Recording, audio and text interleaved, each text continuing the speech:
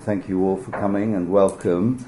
My name is Nigel Inkster. I'm the Director for Future Conflict and Cybersecurity here at IISS, and it's my pleasure to be chairing this session on military innovation and adaptation. It's nice to see so many people, including one or two old friends. John, I will never forget that gazelle trip back from Hereford to London in a thunderstorm with a massive hangover from the previous night in the mess. But the issue of military adaptation is something that has long preoccupied this institute, and one of our founding fathers, Professor Sir Michael Howard, himself a decorated World War II veteran, has observed that when it comes to military preparation, we need to remember that conflict and warfare is a complex adaptive process, and it's the capacity to adapt more quickly than the other guy that, all things being equal, is going to make the difference. In recent years, the UK military has confronted a number of conflict scenarios which called for various forms of adaptation. I think the general consensus is that in some respects adaptation was pretty good, in others perhaps not so much. But my colleague, retired Brigadier Ben Barry, who's done a lot of thinking and writing about this, including his most recent Adelphi, looking at the experiences of the British armed forces in Iraq and in Afghanistan, is going to talk about this topic.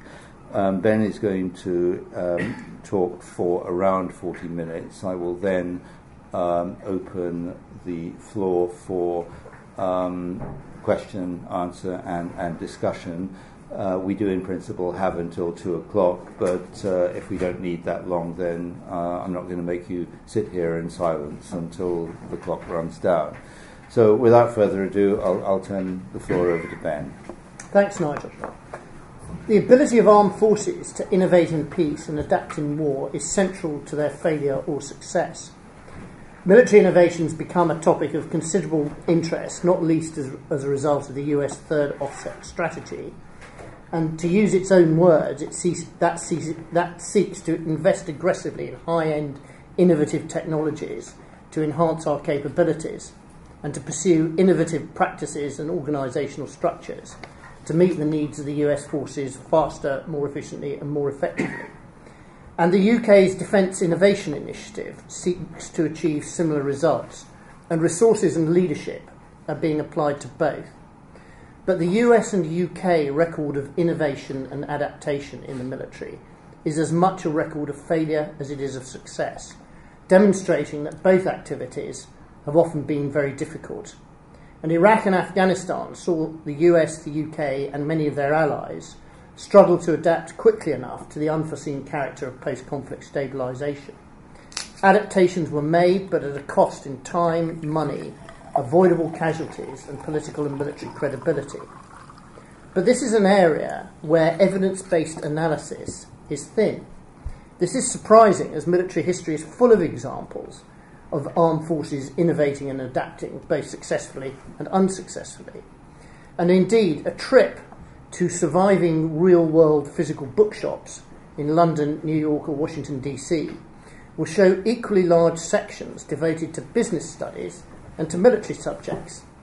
Now, in the business studies section, there'll be many books and memoirs that seek to explain how businesses and their management can become more innovative, flexible and agile in order to beat their competitors. But the military section, despite having some fantastic positive and negative examples in military history, will have very few titles that discuss the same aspects of military art as the business section does of business. Now, the topic is central to military operations, but you won't find much about it in the classic military texts. For example, Sun Tzu and Clausewitz hardly mention the subject.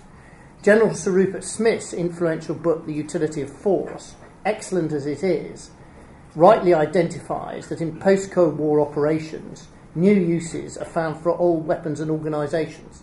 But that's all he says about it.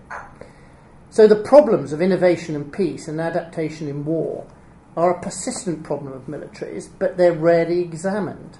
And although business consultancies, of which I'm pleased to see a few representatives here, have mined a rich seam of helping defence rationalise their finances, their procurement, their administration and their logistics, which I've seen for myself, relatively little of their work appears to have directly improved frontline capability. Now, I've been looking at this from a variety of perspectives, and I'd like to share my emerging thoughts with you. I've tested them against the wars in Iraq and Afghanistan, against 20th century military history, and more recently I've also tested them against innovation and adaptation in some non-military sectors, including the arts, fashion, and the healthcare sector. I'll start with some original thought, explaining the distinctions between innovation, adaptation, and learning lessons from operations. I want to illustrate with examples of successes and failures. I then want to develop some examples about how this can be better done, and conclude with some emerging findings and suggest some further work. Let's start with my taxonomy. And of course there is no universally agreed taxonomy on this, and some of the military writing, in my view, tends to overcomplicate it. But I see three mutually supporting activities. An existing analysis often sees these as separate activities. My view is they must be seen as a seamless whole.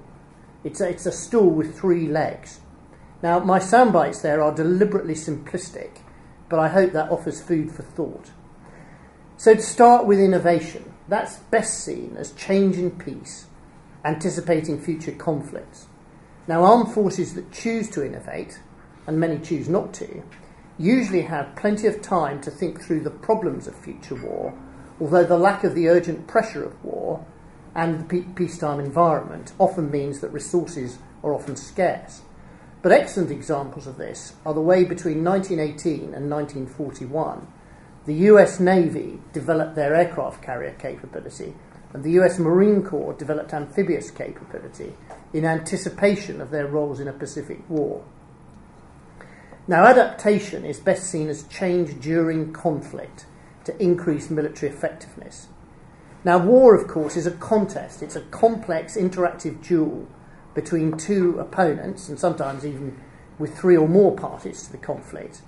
And that presents the opportunity for the parties to the conflict to adapt to their enemy's strategy, operations, and tactics. But because war is interactive, both sides have the potential to adapt at the conflict themselves from every level. So the problems posed don't remain constant. In fact, they can change with startling rapidity. So the parties to the conflict are engaged in a competition to out-adapt each other. Now, it's not that military leaders and commanders are less competent than business leaders, but unlike businesses, which are continually engaged in conflict with their competitors, many military organisations go to war only occasionally. And when they do go to war, commanders can struggle to identify sufficiently quickly whether or not their plans are succeeding, and if not, why not. And a very good example of this is the British, the Germans and the French on the Western Front in the First World War. They all struggled to adapt to the unanticipated conditions of trench warfare and to their opponents who were also struggling to adapt. And it took them all several years to come up with a winning technique to break the deadlock. And this demonstrates that deriving and applying lessons on the fly isn't easy, particularly when the enemy is changing under the pressure of combat as well. And in the First World War, particularly in those early years on the Western Front, we saw many generals fail to adequately understand the new tactical conditions and also the technological opportunities.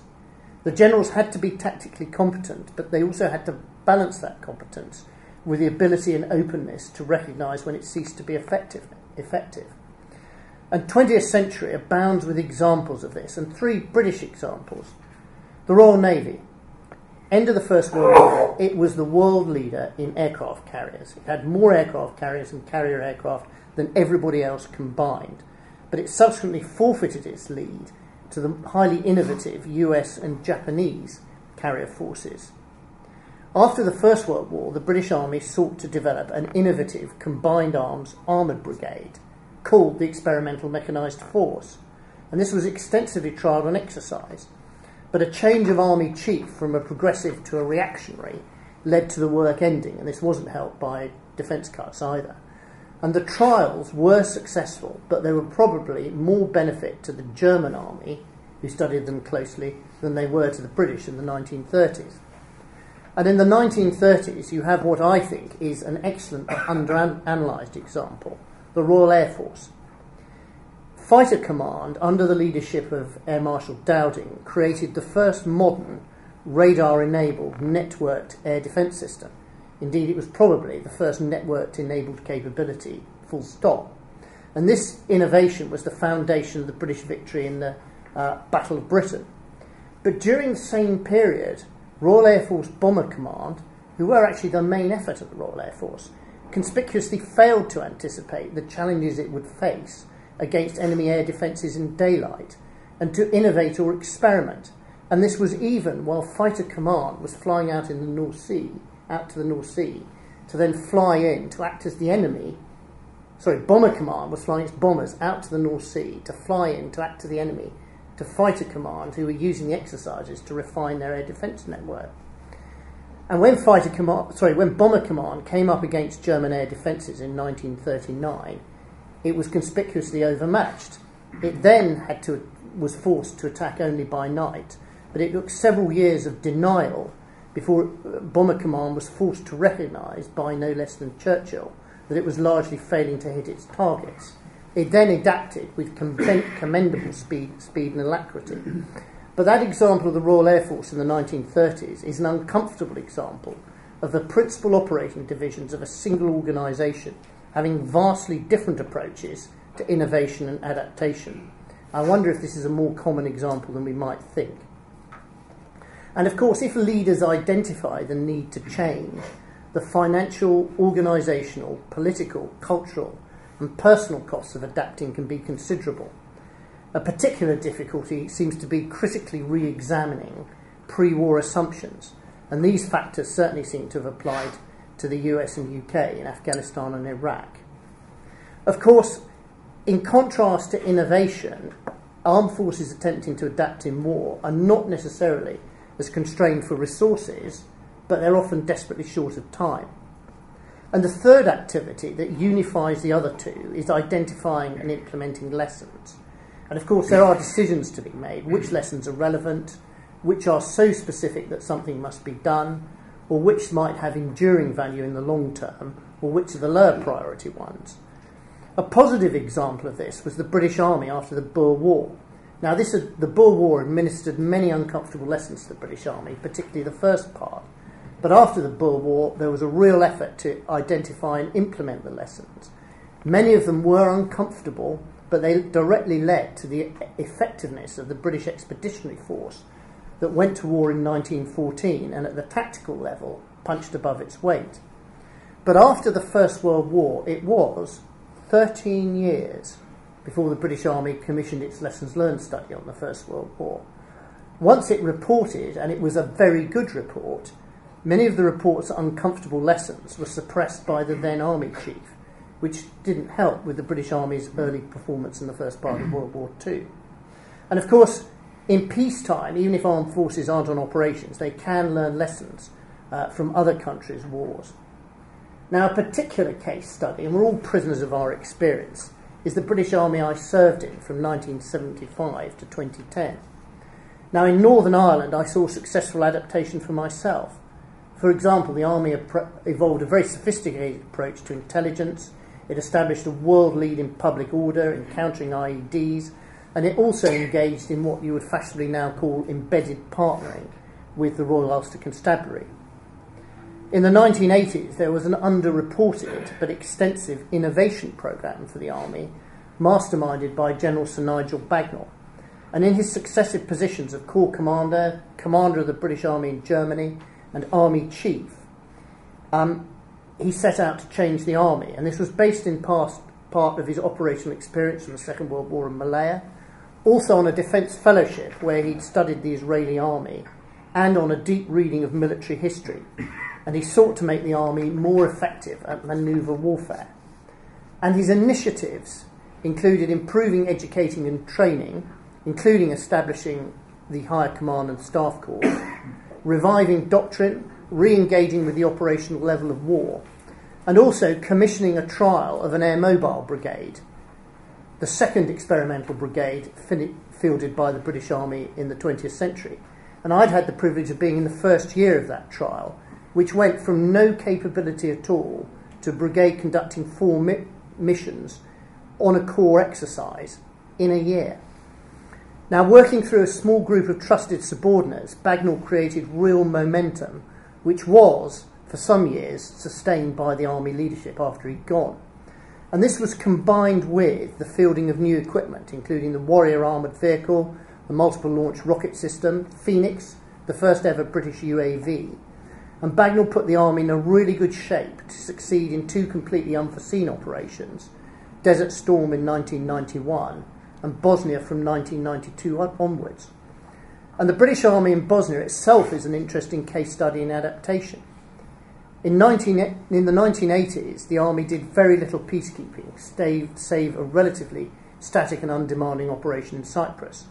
But from 1992, it rapidly adapted to the completely unforeseen but much more challenging environment of Bosnia.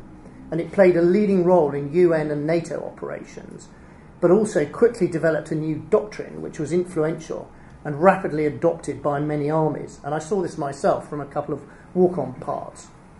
Now, in all those examples, the successes of innovation and adaptation were greater than the failures to innovate and adapt. And that's the way it should be in an effective military organisation. But I'm afraid that's not the way the British and indeed the US roles in Iraq looks, and to a certain extent Afghanistan.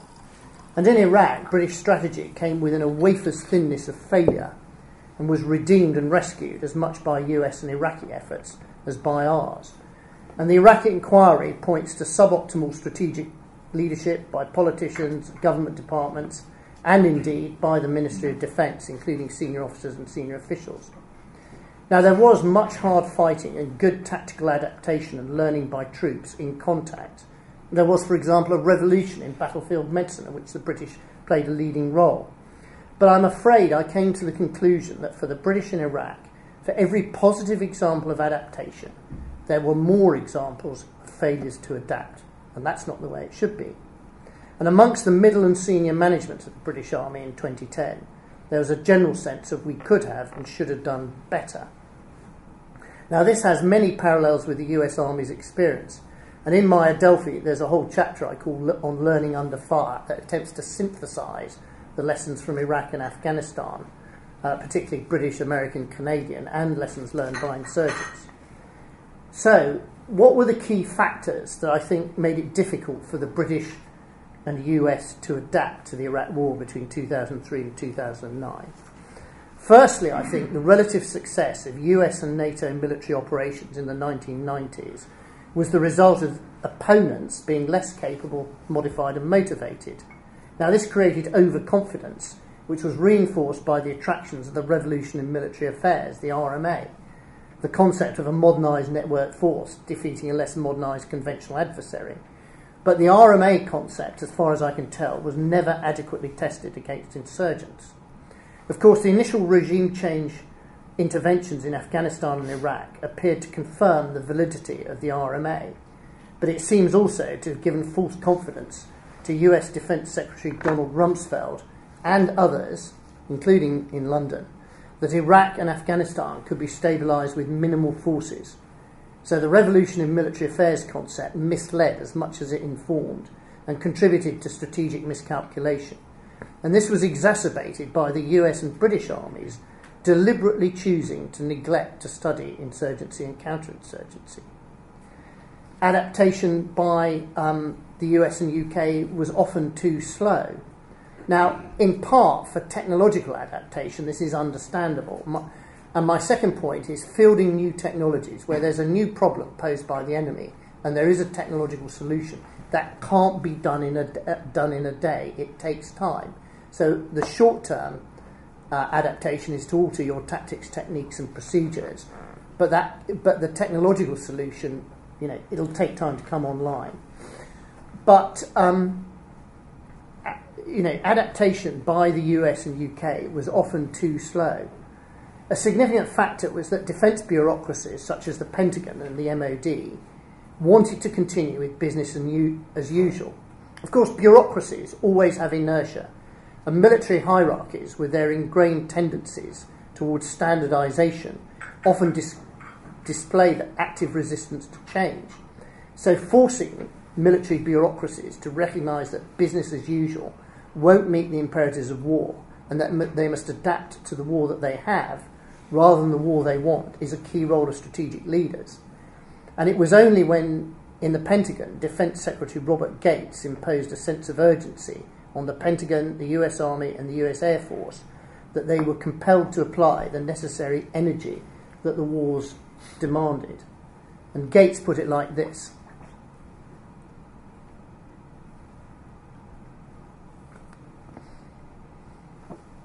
and I think what Gates is telling us is that it's essential that organisations are prepared to move outside their comfort zones.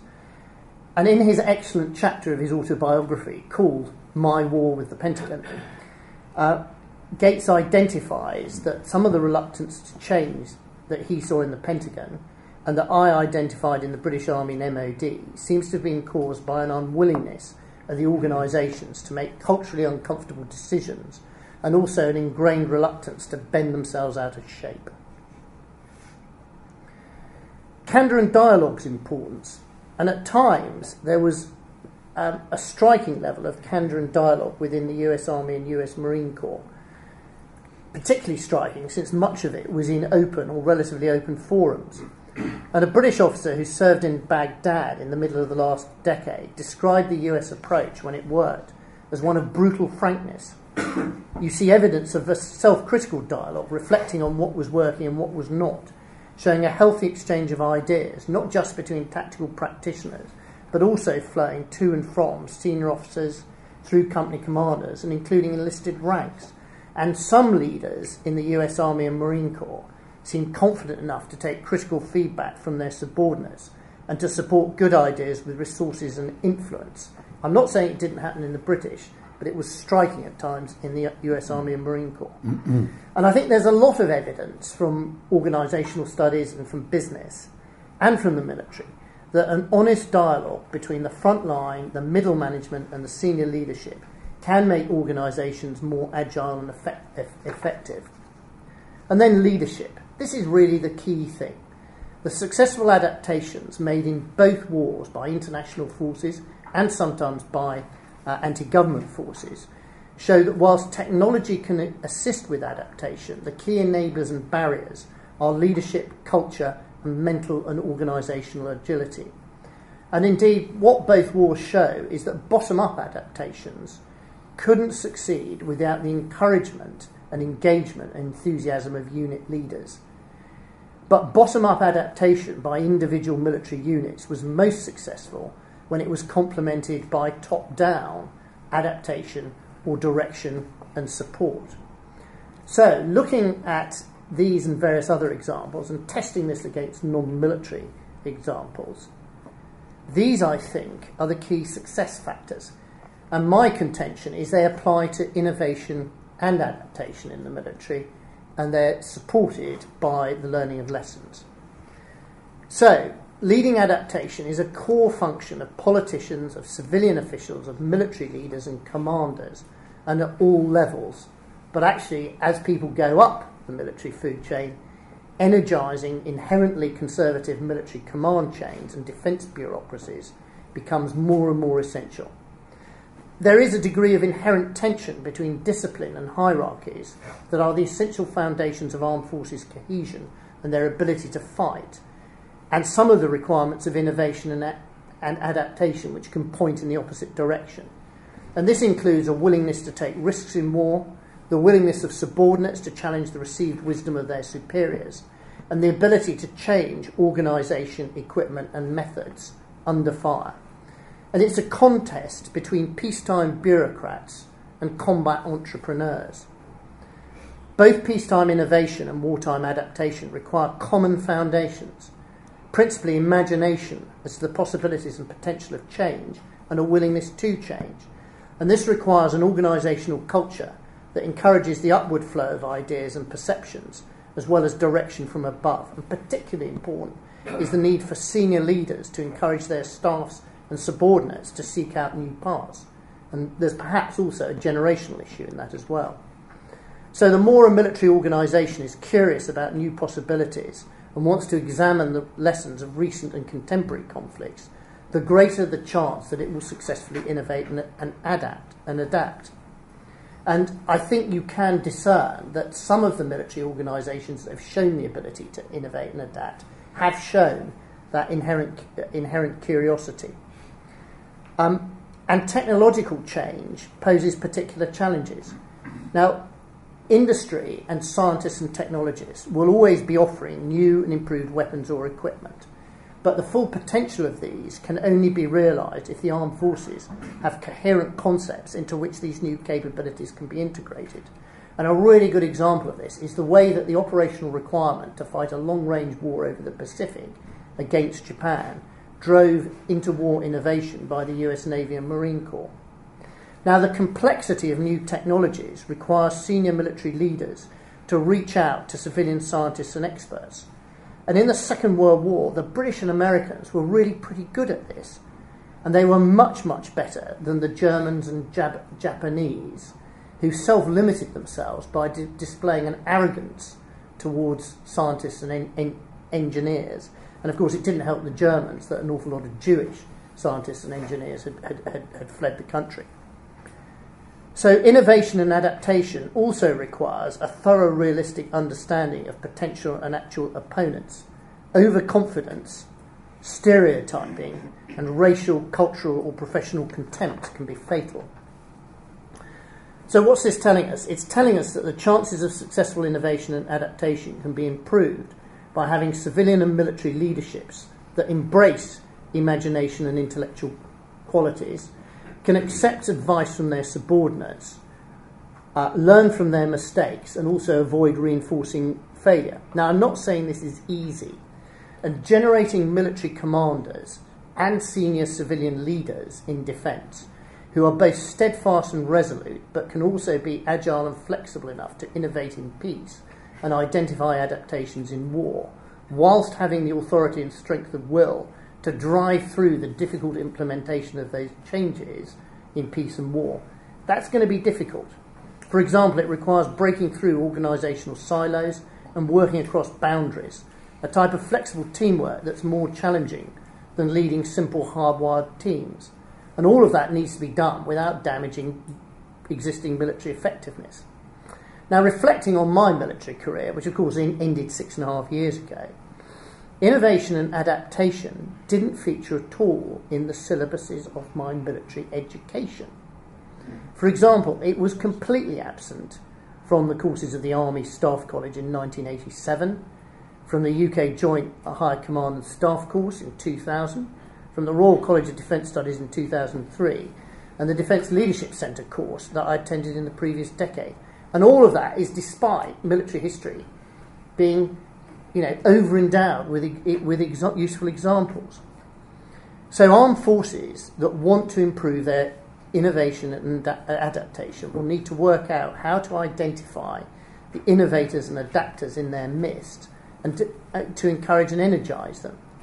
So they need to find ways of tackling, selecting and then promoting innovative and adaptable leaders. And I think this might be the most difficult trick of all. Now, I'm conscious that I've probably overemphasised the difficulties, but I want to suggest a couple of things that might help with this. And this is the first one, and this is actually taken from arts and culture. It's about constructive criticism by people who have your best interests at heart, but who aren't prepared, who are prepared to give you their honest opinion with no strings attached. And it certainly works in the arts. For example, T.S. Eliot's groundbreaking poem, The Wasteland. Eliot showed the draft to Ezra Pound, who basically took out about half of it and rearranged the order And that's now very well documented because it's all there, and you can find it all on the interweb how this was done. Similarly, Blood on the Tracks, Bob Dylan's probably most successful album ever, initially was pretty dull when it was first recorded. It was all in a monotone and didn't sound much different from his early 60s work. And at that stage, the masters were ready to be cut, and CBS Records was getting ready with its marketing campaign. It would come after Christmas in 1974. In the week before Christmas, he played it to his brother David, who told him it was too dull. And David actually hired some local musicians at a studio in Minneapolis, and they recut about half the tracks to give them a higher energy, directly contributed to the record's outstanding success. And this is actually something in the great American choreographer Twyla Tharp, her autobiography, and the quote from the top is from that. She produced a hugely successful dance, sort of combination between a musical and a ballet, featuring the music of Billy Joel, which played for years on Broadway. But it bombed in Chicago. But she had what she called a validation squad, particularly her lighting designer and her son, who gave her that critical feedback.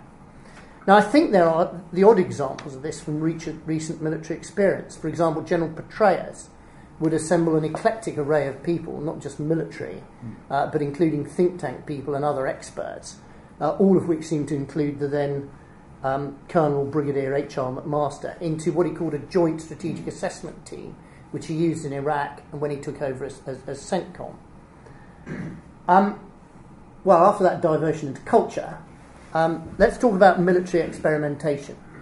And the value of it, I think, has been proven again and again, but it often seems difficult to get started, let alone to sustain and to integrate its outputs. And this may reflect, of course, the resources demand, the time, and the need for leadership commitment. And it may, of course, reflect inherent resistance to change. Experimentation works. It works in the arts, it works in science, it works in business, and in a sense, it is the basis of the theory of evolution by natural selection, but it often seems difficult in the military. I think there are some principles which are to try new things expecting that some will fail, to make failure survivable, to create a safe space for it, to understand why failures have happened, and to exploit success.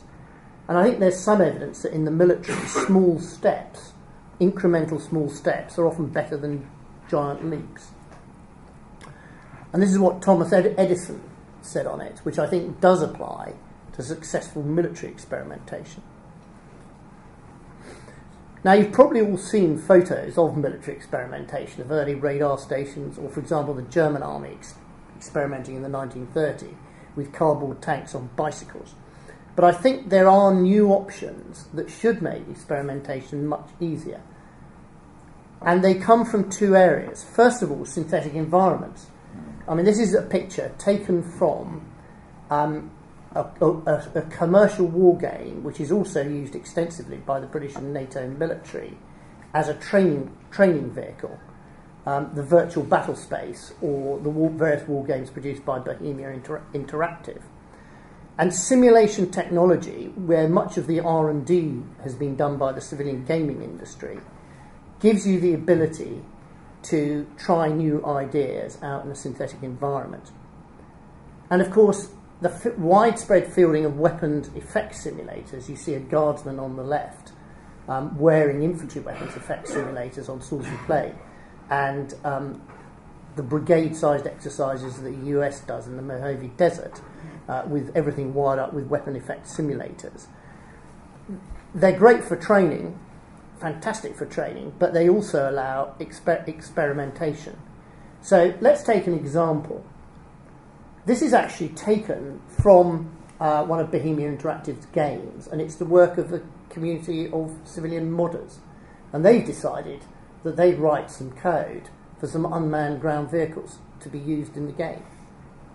But, militaries could use the games, the synthetic environments, to experiment with unmanned ground vehicles. And then once they've worked out which options were worth pursuing, and the simulations also killed off clear non-starters, they could then strap weapon effects simulators on unmanned ground vehicles and use them on exercises like those that happen regularly on Salisbury Plain or the National Training Centre. And these technologies allow quicker and faster experimentation, and they also allow failure to be relatively bloodless.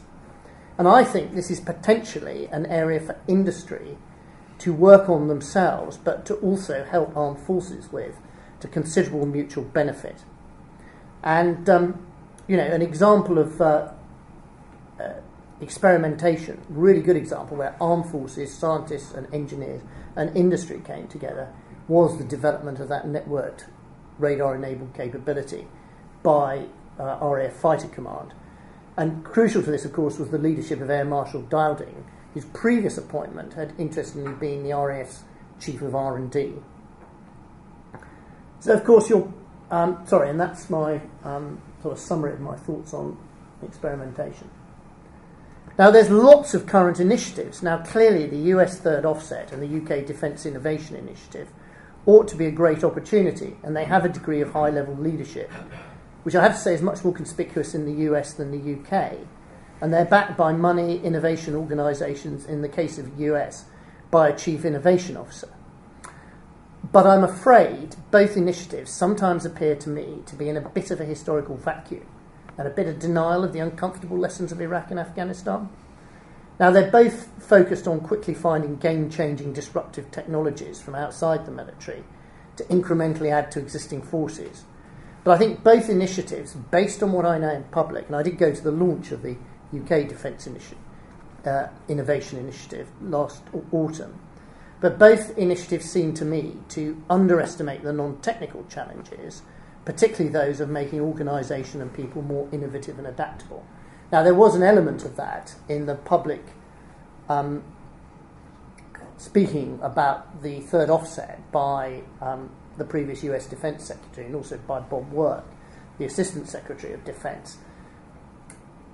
I don't hear anything about it in public on MOD or Armed Forces discussion of innovation. I'd also sound a slightly cautionary note about the formation of bespoke innovation units and innovation officers. Now, I'm not saying they're wrong, but all my analysis suggests that innovation and adaptation must be seen as a mainstream activity for the whole of the organisations, particularly leaders, not just a cell in a remote government office or higher headquarters.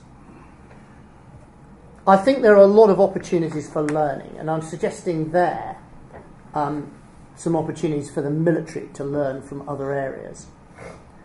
And I think the military does have a lot to learn from business innovation, adaptation, education, and indeed the business consultancy industry.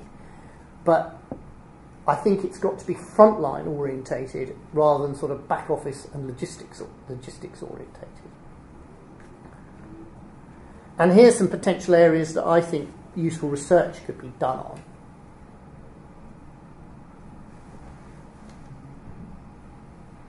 So there we are. I've slightly undershot my 40-minute limit, but actually, returning to my slide on culture and the arts, what I'd invite you all now is to be critical friends and collectively be my validation squad. Right. Ben, thank you very much. That kind of presentation is the sort of presentation that risks giving IISS a good name. There's got to be a book in there somewhere. There's a huge amount in what you've covered, but I'd like to kick off, if I may, by asking you a question. You've emphasised the role of leadership time and again, and rightly so. My experience during Iraq and Afghanistan was that perhaps one of the biggest difficulties we had collectively was in the failure of our political leaders to call things by their name. There was such a desire to assure the British public that no small animals were harmed in the conduct of these military operations that my own experience was that when demanding my organisation to operate to a wartime tempo, not only did I get a certain amount of institutional drag, but active pushback by people saying to me, "How dare you say we're at war? That's a horrible thing to say, we're not." And whilst, as you can imagine, I was not overly sympathetic to that approach, given the message coming from the top political leadership, it's not entirely surprising. Can we actually do this if the top political leaders aren't prepared to take ownership of this? Well, it wasn't just the UK and the US who had this problem. I mean, it was a real problem with Germany, who had really some quite uncomfortable encounters with the sharp end of war in Afghanistan, particularly as the campaign heated up. And I wouldn't be, if there were a German army officer here with Afghanistan experience, he might have well have posed the same question. Nigel, that's always going to be a factor. But what I detected in the UK Ministry of Defence and what Robert Gates diagnosed in the Pentagon was an unwillingness of senior leadership to put the medium and long-term future at risk by making uncomfortable decisions about the now and the short term. And the British example is that there was reluctance in the higher management of defence and the way the money in the programme was being allocated to take money out of prestigious service programmes in all three environments and bandwidth and staff effort at the expense of sorting out Iraq and Afghanistan.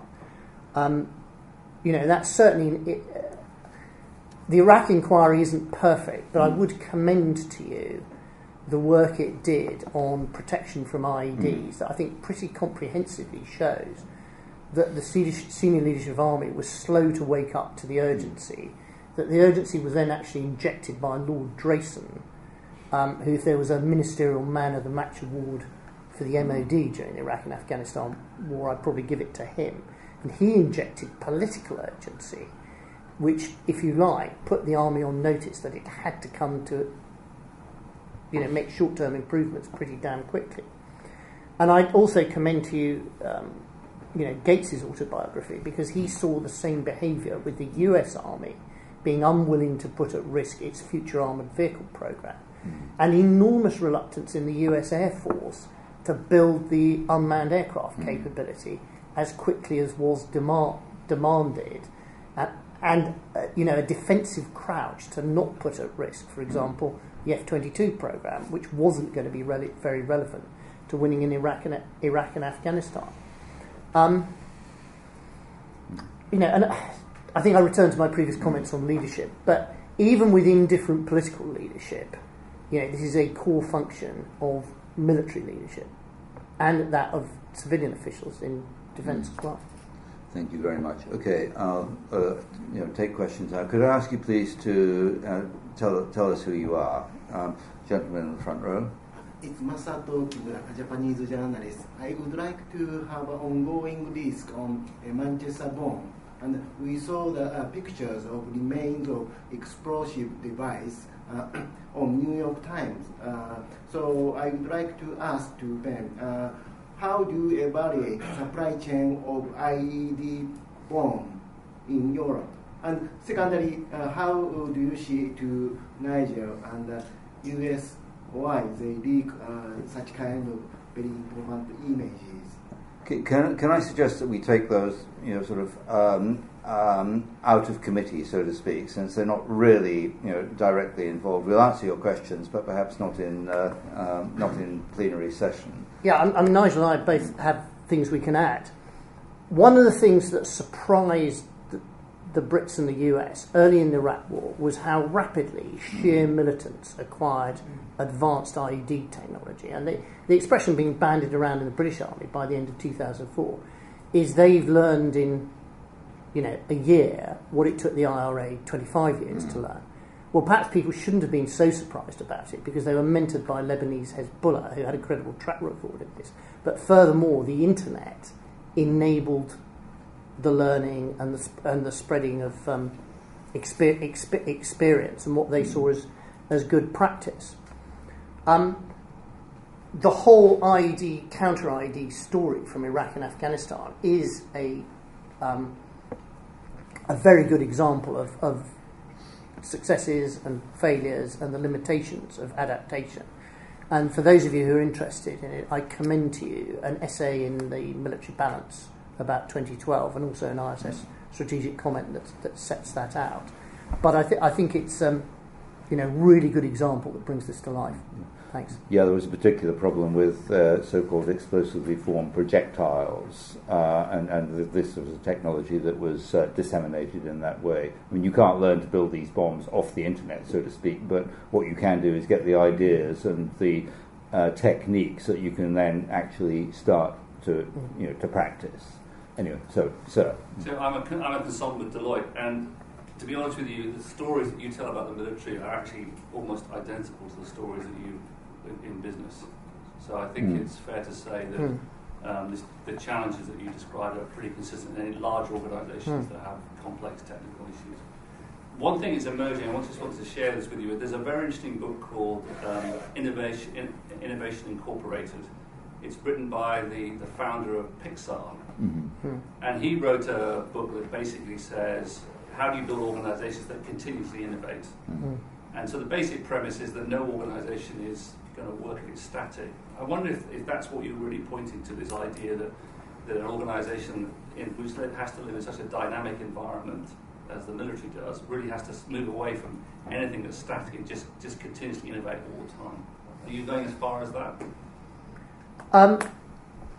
Bizarrely, I got a good acquaintance with this in an art gallery in New York last year who had a major exhibition telling the Pixar story, and that came out in spades.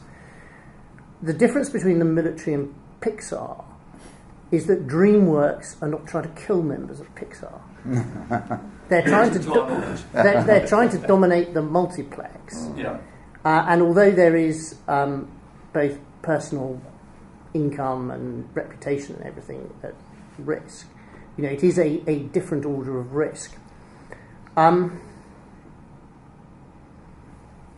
thing about warfare in general is it's an outdoor sport, it's a dangerous sport, it's a young man and increasingly a young woman's sport, and your opponents have a vote and are out there to defeat you, not just win the game, but to defeat you. And I think the evidence is that down at the lower tactical level, hardwired organisations like a warships company or an Air Force squadron or indeed an army battalion, which have changed and evolved, even over the time I was in the military, they're pretty useful vehicles for sustaining people's morale, for focusing leadership, and also as that key node in getting things done. Now, at times people have adapted them. A good example from Iraq, from the British, is the way that the armoured brigade that was in Iraq in 2008 suddenly rearranged half the brigade into operational mentoring and liaison teams for the Iraq army at very short notice. And I think increasingly successful military organisations have to be capable of working in a very networked way. And I've seen this myself in several areas, and it's something that usually special forces are pretty good at, but I've also seen a lot of it in air forces as well. It's that bit above it, So if you like, in the supermarket industry, supermarkets are units that are roughly analogous to companies or battalions. But the organisation between the supermarket and head office has been through quite a change in the last 20 years. If you wanted a revolutionary example, it was the development of the Tesco card, which effectively also became a way of gathering data in a very intelligent surveillance and reconnaissance way, which revolutionised the way Tesco decided what to put on the shelves. I hope that helps. It does. Thank you. But I think you make a very, very good point. The gentleman in the third row there. I'm John Kisley, I'm a soldier. I think you're absolutely right, Ben, put your finger on leadership and culture. I think in the business world, best practice would be seen to be appointing a champion for innovation and change. In a strictly hierarchical organisation like armed forces, that champion's probably got to be the top man or woman. both top man and woman in uniform, but also politically. And unless you achieve that in one of the two, either the politician or the senior military guy who's prepared to champion innovation and change, it ain't going to happen. Because as soon as that person starts showing that, you know, this is career-enhancing move, if you're into innovation and adaptation, suddenly a lot of people find it very interesting subject and are all for innovation and change. And I'd say the biggest obstacle to that is probably within the British military inter-service rivalry, in that almost anything that gets discussed in the Ministry of Defence by people in different uniforms is on the basis of how that will give advantage, budgetary advantage, to their own service. However much they claim this is all a thing of the past, and nowadays we think in a very different way, it ain't the case. So to me, leadership culture, absolutely key. Is that? Thanks for that. There's a number of people who represent the middle management, certainly the British Army here. Can I offer two sort of observations? The first one is, I was privileged at times to serve in brigades where there was a sort of shared sense of purpose, where actually, certainly amongst them, you know, the officer corps and, for example, the warrant officers, there was a real feeling that actually if we could find a better way of doing this or something that was more effective, we'd do it. And the leadership was able to back that up. Now, it might not surprise you that was 3 brigades, included 3 brigades in Northern Ireland. And in certainly the early part of the British campaign in Northern Ireland, there were some real examples of good ideas right down at the tactical level that were backed by leadership at brigade and divisional level and rapidly spread through the force. The identification of a technique known as search analysis was one of those.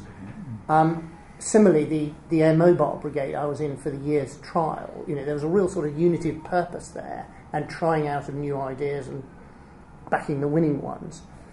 I think on the inter-service bit, I mean, I'm so old that I had a predominantly single service education, although I was privileged to serve on an early iteration of the joint higher command and staff course.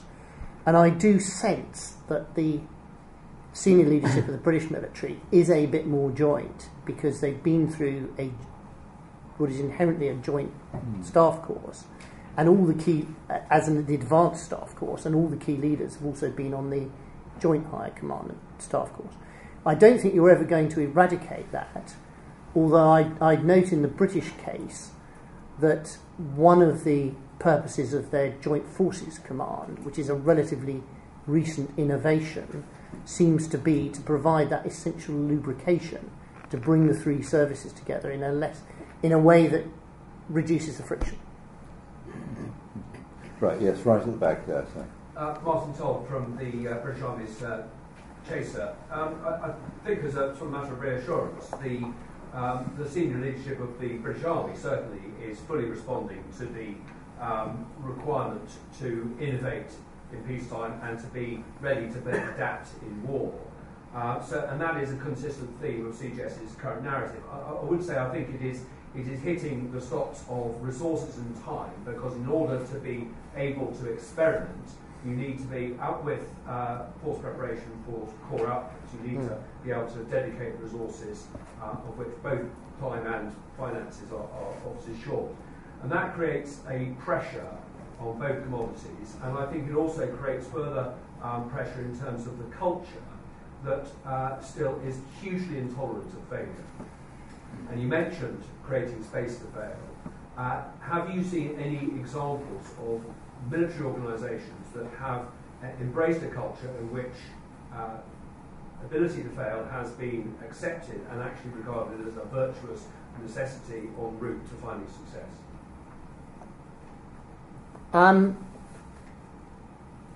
I've seen some of it in UK and US Special Forces. I've seen some of it in those examples from the British Army, Martin. although no case was the trying out of a new idea result in the deaths of some soldiers, which of course would have posed an interesting challenge. I think there's some evidence that at times this has been seen in the Israeli armed forces. Indeed, I'm sure it is still obtainable, but I actually read Bagnall's dissertation he did on the Israeli armed forces, which was called The Israeli Armed Forces, a Study of Quality. And what Bagnall sought to do with this dissertation was to try and explain why in the late 1940s, in 1956, 67 and 73, the Israeli armed forces, numerically smaller, and in those days not necessarily with a technological advantage, had comprehensively trounced their opponents at a tactical level every time. And I have a sense that was one of the big influences in the change programme that Bagnall ran for the British Armed Forces. If I can give you an example of this, I was lucky enough 5 years ago to spend an afternoon at the Israeli National Training Centre in the Negev Desert, which is, if you ever get the opportunity to go, it's well worth going. And they had a similar setup to the US National Training Centre, or what the Brits do in Swords of Ukraine in Canada in terms of force-on-force exercises. And this was orientated at bringing a whole brigade through, a brigade with 2 or 3 major units, and it doing a minimum of 2 weeks, reserve brigades, longer for regular brigades. And on the force-on-force training with the weapon effects simulators, what was explained to us was in the first week, 10 days, the battle groups would go through various exercises to bring them up to a high standard of tactical training. But then, provided that the battle groups had achieved the minimum standard, if they possibly could, the final exercise would be free play. So they'd split the brigade in half and have half of it fight the other half under control of the brigade headquarters, because they felt that they were very clear, they felt that was the best learning experience of all. Yes, sir. I'm James Gaynor on HQ Concepts. Again, I wonder if you would accept in any way a thesis that would say that part of the reason for the military and indeed the army's slowness to adapt over Iraq and Afghanistan wasn't just down to kind of bloody-minded intransigence on behalf of the senior leadership, but also perhaps in some way reflected in the institutional instinctive reluctance to bend yourself rapidly out of shape in order to deal with the exigencies of a war of choice versus one of national survival. And then, in fact, in some ways, those very fears are now coming home to roost, as a result, arguably, of Operation Entirety and facing, to use the metaphor of the day, the army on a campaign footing. We now find ourselves facing perhaps a 10-year lag before we're actually reconfigured to face arguably the greatest threat that now emerges back in Europe today. Yes, and yes. Just to supplement that, I think a key test for armed forces faced with that sort of dilemma is there'll probably be some capabilities that are required which haven't been fashionable in peacetime. And what we saw with Iraq and Afghanistan was capabilities like civil military cooperation, like capacity building other armed forces and security forces, and linguists and latterly cultural analysis. And the US, the UK and some of their allies really struggled to grow these capabilities quickly enough once they'd realised how useful it was going to be. Both armies were quite lucky that they had a lot of reserves to draw on. But, it looked to me when I did the work on the British Army in Iraq that there could have been more effort and energy put into that. Now, within the British Army and many other armies, there are the tribes, the branches, what the British call the arms and services. And by and large, if you've got a capability that's powerfully sponsored by a branch itself that's influential within the organisation, it'll get the justice and the effort it deserves. If it falls between the crack or is sponsored by a less influential branch, it's going to be more difficult. So you need someone in the organisation, including the top leader, to a certain extent has to be patron saint of unpopular causes. Now, another part of my job in the Institute is looking as independently and dispassionately as I can at the capability of the UK Armed Forces. And if I can just take a positive note, when you look at the two reorganisations of the British Army, the 2010 one and the 2015 one, what you see from an outsider's point of view is a real effort in terms of organisation to institutionalise the very hard lessons of Iraq and Afghanistan. And there's really some quite innovative stuff there. The Intelligence, Surveillance and Reconnaissance Brigade, 77 Brigade, the Engineer Brigade itself, which, for example, has a search and EOD group that includes all the Army's search and EOD capabilities, and its formed regiment of military dogs. I also see that with the Royal Air Force. You know, you see in the organisation equipment of the Royal Air Force, an Air Force that's learned the hard way about the need to be balanced between the air equivalent of combat support and combat service support. You know, it's an Air Force which is often criticised for not having as many fast jets as it might do, but actually it's compared with other Air Forces, really well resourced in airborne ISTAR, in drones, in strategic lift, in air-to-air refuelling, and Air Force C2. What I sometimes wonder about the British Armed Forces is whether the Royal Navy, although it's been on operations, hasn't been on quite, you know, the learning under fire over the last 15 years that the other two services had.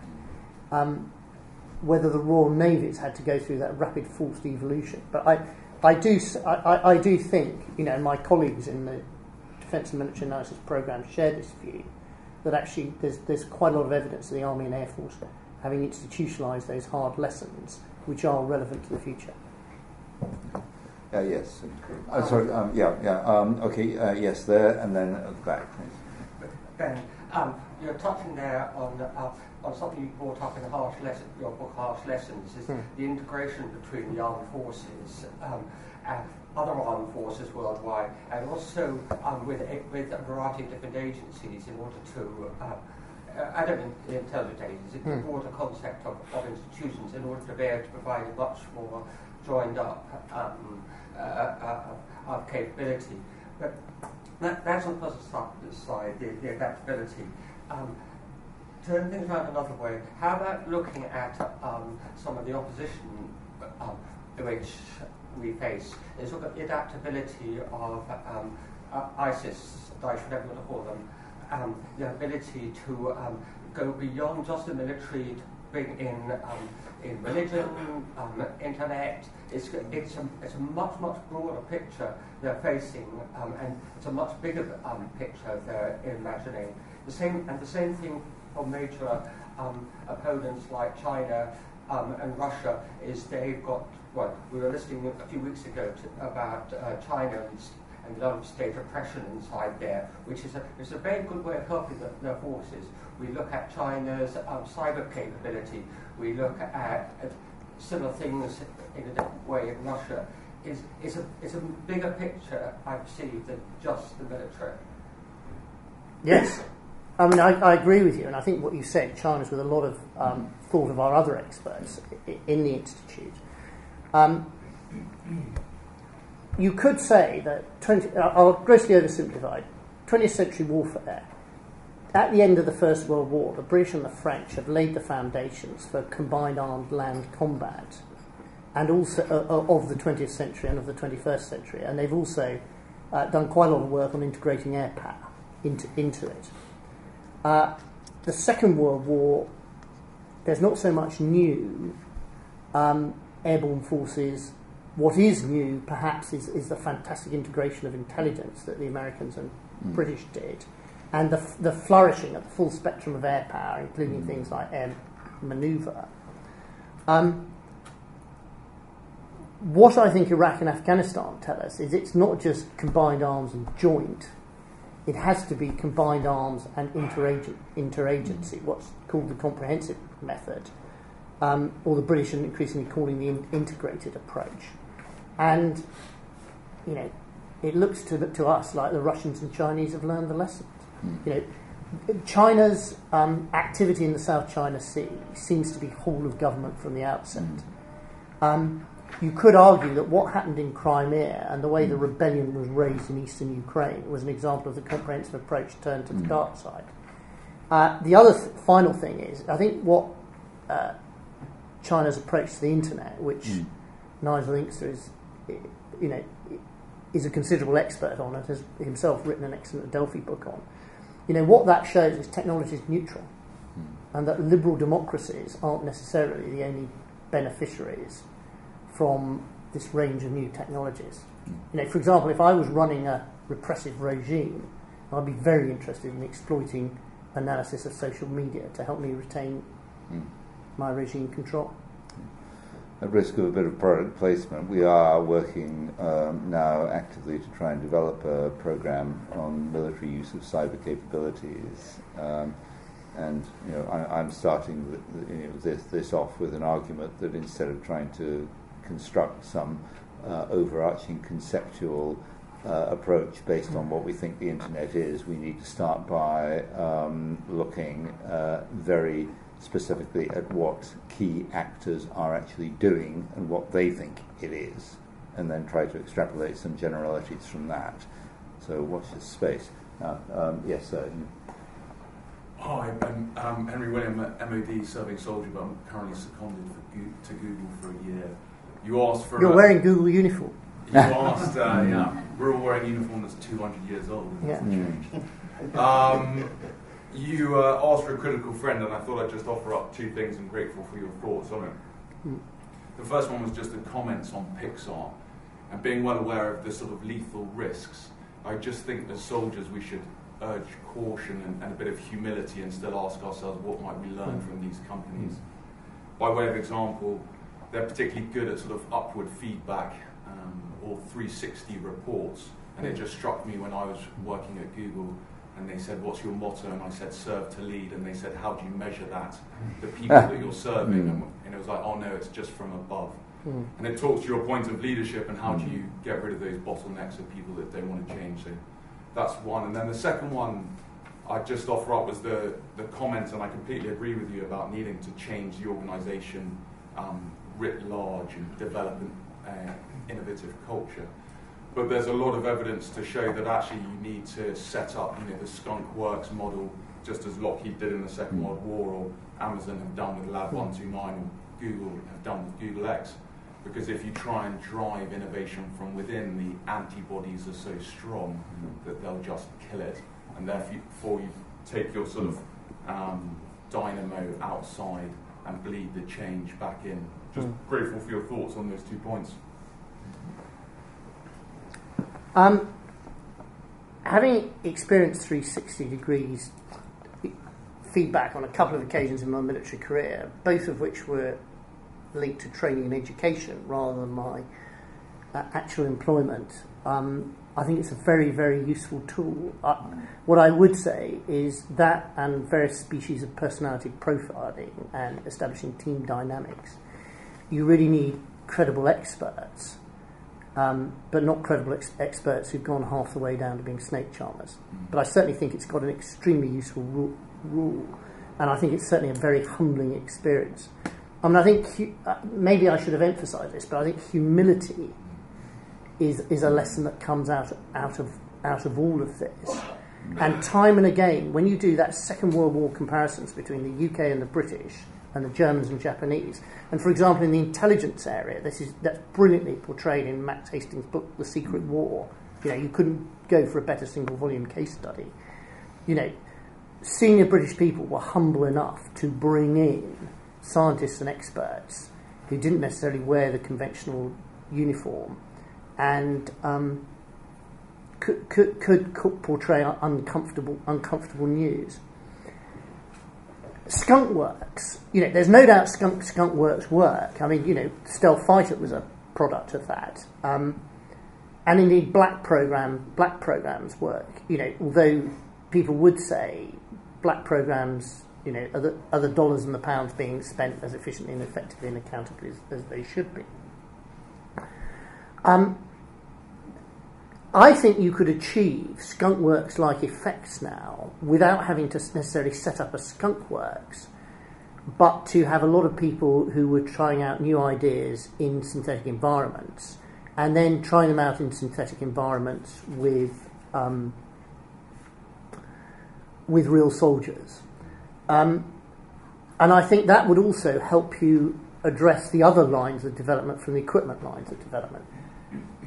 I think, though, you have to be very careful with skunk works and black programs and secret programs, and I do wonder if this applies to military cyber, because the danger is it can produce secret weapons that are so secret they're never used. Have any of you ever heard of the Canal Defence Light? It's not surprising. A full brigade of night fighting tanks was developed by the British in the Second World War, and it was available to fight in northwest Europe, but it was so secret nobody knew about it, and it wasn't employed. And I think what we see with the US military and cyber, with the Army and the Marine Corps, and I suspect in the other two services as well, is they've said quite clearly a lot of this cyber capability depends on the very secret black capabilities of the National Security Agency.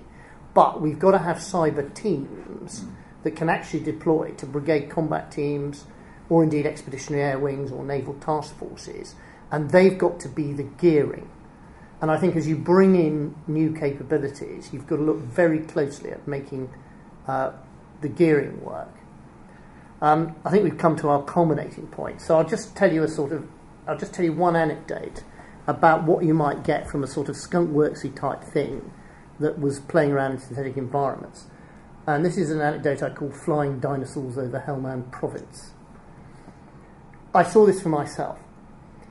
In the early 80s, the Army and British Special Forces experimented with microlight aircraft. There are a number of hobbyists in the armed forces, and they thought, well, this would be really useful in northwest Europe because it could be a sort of dispatch rider motorbike of the air. And, this must have some interesting special forces applications. So hundreds of thousands of pounds were spent purchasing microlights, and various members of the Army Microlighting Club went and took part in the trial. And at the end of it, not only had quite a few microlights been broken, as had been a number of bones, but the conclusion was that in northwest Europe, the climate was against it. Because actually the number of days in which you could successfully use a microlight in a military role was so few because of wind and rain and cloud, it wasn't worth pursuing. Come 2009, the British armies, or British land forces, are in quite some difficulty in Helmand. This is before the US Marines have come in. The force ratio isn't adequate, not enough tracks, not enough helicopters. So funny old thing, the microlight enthusiasts start saying, we ought to use microlights in Helmand. They could be the dispatch rider, they could also fulfill the functions of drones, they could carry urgently needed spare parts. Why aren't we using microlights in Helmand? And by the way, chaps, the weather in Helmand would allow microlights to be used most of the time. So this went to the Land Warfare Centre, who had a scientific advice section. And they decided they'd test this in a virtual environment. So they had the virtual battle space system, in which they got a detailed digital terrain base of Helmand. They can simulate all British forces and all British and Allied weapons and all aircraft and Taliban stuff. But of course they didn't have any microlight aircraft. But one of the scientists who ran this was, had slight geeky tendencies, and he knew that there were civilian modders for the civilian game that used the same software, who'd written mod to allow people to go big game hunting. So you could go and hunt elephants and rhino. And someone had then taken that and written the code for prehistoric wildlife, including the great flying reptiles of the Cretaceous era. And some of these flying reptiles were about the size of a microlight in quite a similar shape. And they flew at about the same speed. So all this chap had to do was take that, reskin it so it looked like a microlight. And then in one room, he had someone flying the microlight on typical missions. In the other room, he had 4 soldiers from the local infantry battalion representing a Taliban squad. And what was established within one working day is the microlight would fly so low and slow that it would be easily detected and very, very easy to shoot down. So what the virtual environment had done was examine what had been a perfectly credible idea and shown actually it probably wasn't worth pursuing. I mean, as an example, there's a lot of indicators that unmanned vehicle technology could revolutionise some aspects of land warfare, including armoured fighting vehicles. And it could be that people could have tank platoons where, say, there were 2 manned tanks and 2 unmanned tanks. And you could then go further and design the man out of the tank and come up with a smaller, cheaper, lighter, remotely operated tank. Well, that's the sort of thing that can be tried out in a synthetic environment now, and then having established what would work and what might not work, then you could mock up on a few SUVs some unmanned tanks and knock them around Salisbury Plain or the National Training Centre. So, I think if you took some of the great military innovators of the past, like, for example, the people who masterminded the German experiments with armoured warfare in the 1920s and 1930s, and you showed them this technology, they'd say, why aren't you making more use of it? I think that's about it, really. Yeah, thank you. There's one last question, then. I think experience suggests that we've probably got about 2.5 days of the British summer left, and we might want to have a bit of time to enjoy it. But take one last question first. Just a quick question, Rob Sandler, Army officer. I'd be grateful for your comments and thinking on the relationship between defence reviews and adaptations, particularly since they've been placed on a regular cycle, and also given previous comments about inter-service fights of the budget. Do they promote innovation adaptation, or are we now at such a stage that we dislocate our innovation adaptation to regular events? Having to do more with less can force innovations that might not otherwise happen. The danger is that a military organisation that's having to do with more, that's having resources taken away from it on a continuous basis, can become over defensive and go into that sort of defensive crouch, which is, I think, why actually, leaders who are prepared to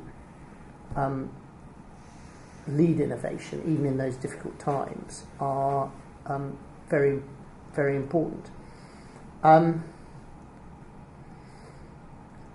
In the literature on this, there isn't enough literature, and some of it is overcomplicated. I think people sometimes debate, have you got to bring in an outsider to these very conservative military organisations to make this work?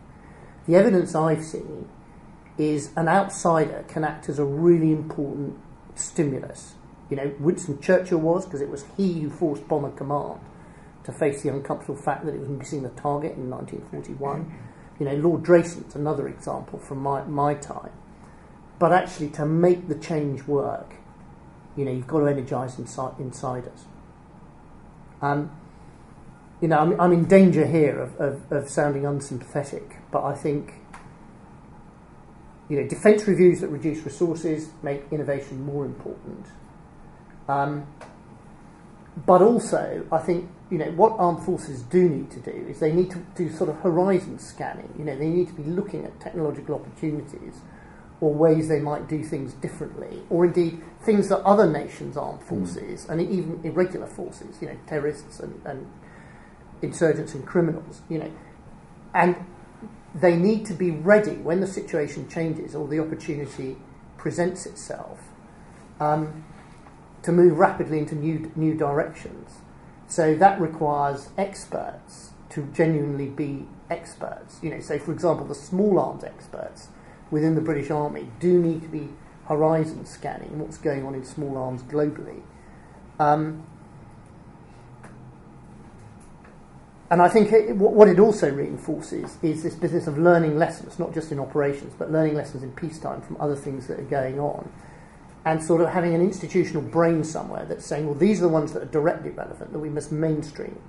These are the ones that might be relevant, which we can't afford to ignore, so at least we need an ability to generate this capability or regenerate this capability. And for example, armies have often put that capability in the reserve, or mainly in the reserve. And then those that we just maintain a watch on. Good. Ben, thank you very much. That was an absolutely masterly presentation, I think I really do hope that there is a book in there, because I think it could be a really stunning contribution to the intellectual output of this institute. Thank you very much indeed. Would you please join me in thanking Ben for his presentation?